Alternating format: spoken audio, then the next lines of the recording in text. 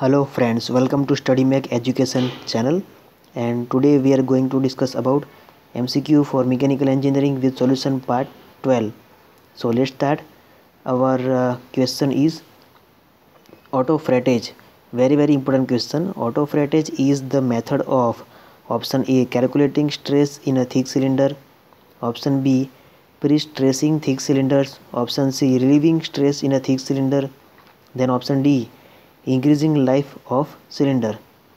So option A, option C and option D are not the right answer. Our right answer is option B, pre-stressing thick cylinder. Now how this pre-stressing thick cylinder is related with an auto freightage? So first of all, let's discuss the definition of an auto freightage. So we have some clear idea. Auto freightage is the metal fabrication technique in which pressure vessel is subject to an enormous pressure, causing internal portion of the part to yield plastically, resulting in internal compressive residual stress once pressure is released. Well, let's see the figure. During and after auto freightage. After auto freightage, we have high compressive hoop stress. Hoop stress is also known as circumferential stress. So this circumferential high compressive stress is developed after auto freightage at the core, and at outer side the hoop stress is moderate level. The hoop stress is at moderate level. Now as we know, the pressure vessel is designed to hold fluid and gas at high pressure without bursting, so auto freightage is required. Now let's move to the next question. Before discuss the next question, we should know what is the difference between pressure vessel and boiler.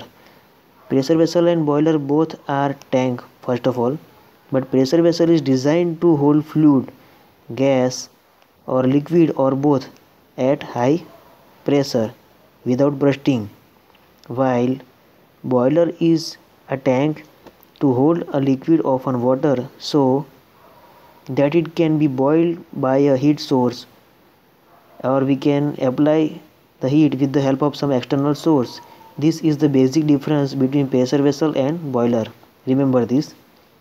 Now let's move to the next question.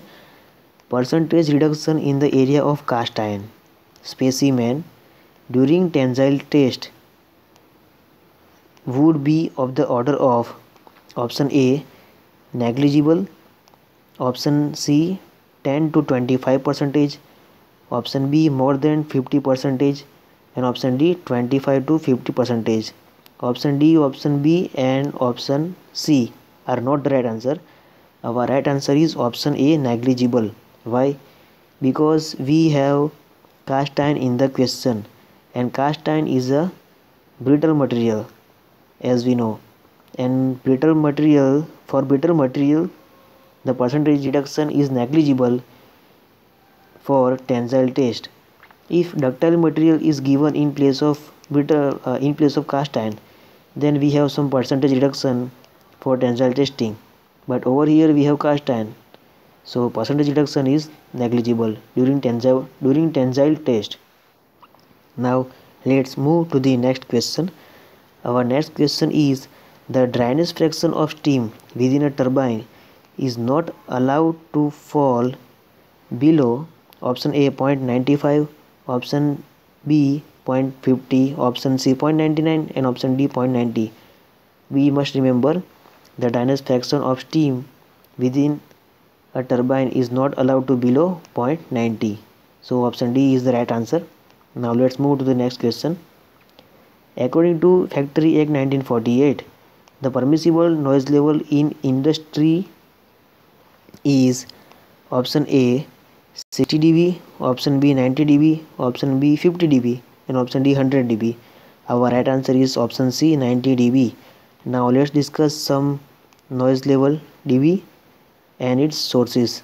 Air compressor 95 to 104 dB, diesel generator 95 dB, milling machine 112 dB, very important. Power portable show 108, trucks 90 to 100 dB, then car horns 90 to 105, jet takeoff very important 120, and quiet garden 30 dB ticking clock 30 dB, very low. Computer rooms 55 to 60, and type institute 60 dB. Printing press, very important, 80 dB. Sports car 80 to 95, and trains, it is also very important, 96 dB.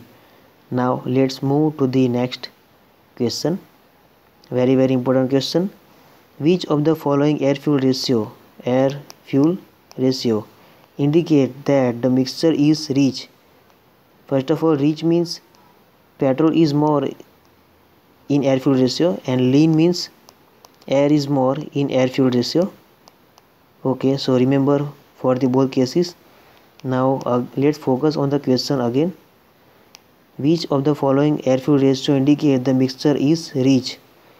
So option A 10:1, option C 15:1, option B 40.7:1, option D 20:1. Our right answer is A 10:1.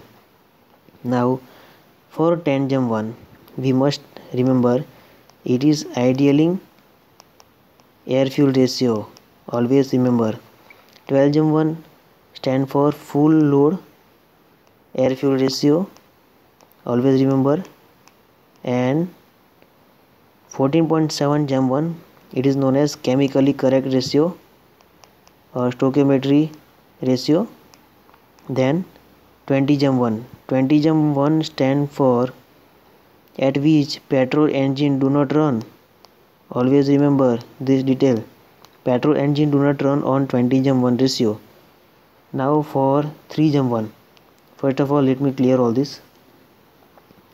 For 3:1 stand for cold start of an engine.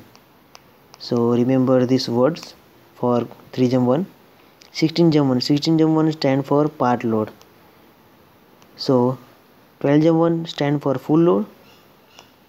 10:1 for ideal mode. 12:1 for full load. 14.7 chemically correct ratio. 20:1 and petrol engine do not run. 3:1 for cold start. 16:1 for part load. Now let's move to the next question.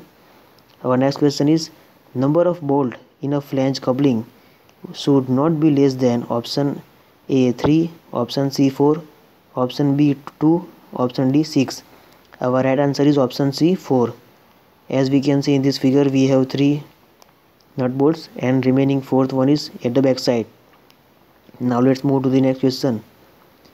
The difference between tooth space and tooth thickness on the pitch circle is known as option A module, option B working depth, option C total depth, and option D backlash.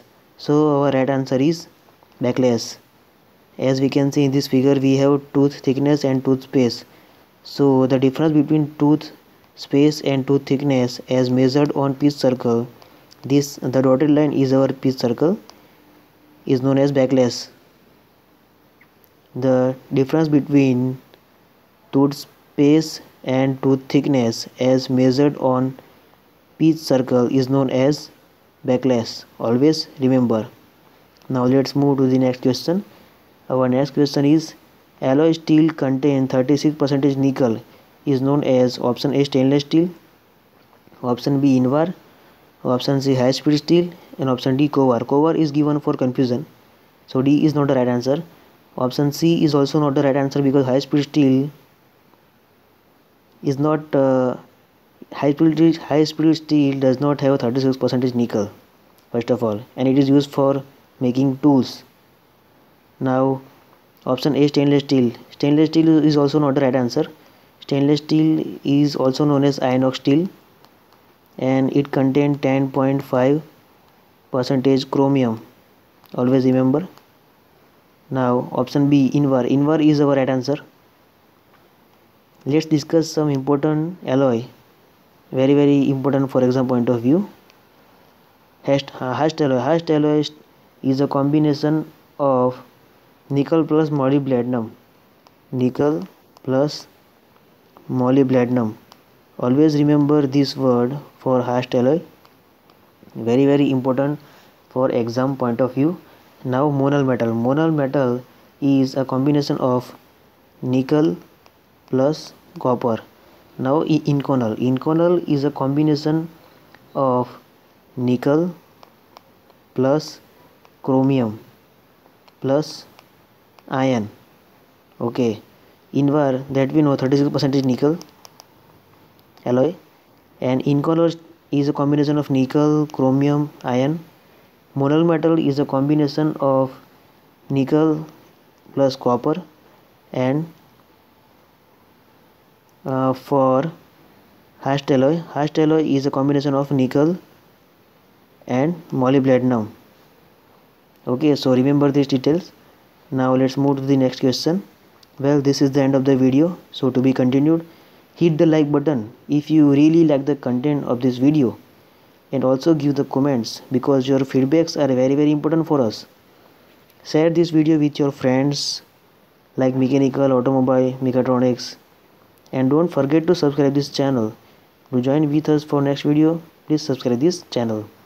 We are also available on Facebook, Twitter, LinkedIn and Google+. And if you have any query and suggestion, then feel free to contact us on studymakeeducation@gmail.com. Thank you and have a good time.